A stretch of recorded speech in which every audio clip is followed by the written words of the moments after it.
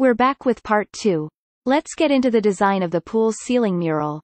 To complete the underwater effect Paul Chalfin wanted for this space, American muralist Robert Winthrop Chanler was commissioned to create the ceiling. Chanler created works for the elite of his time, and these still sit in private collections today. In fact, Vizcaya is one of 3 places in the entire world where the public can see his work. Chanler's concept for the mural was to create a swirling, watery vortex. You can see the swirling effect created by layers of plaster at the center of the ceiling. This was accented by relief elements. They feature creatures common to South Florida, such as alligators, but also some common to Chanler's native New York, like herring. Recent studies have shown the Grotto's original palette included very bold and vibrant colors, such as dark blues, deep corals, and acid yellows. The fish reliefs were also accented with aluminum leaf, which would have created a glimmering effect.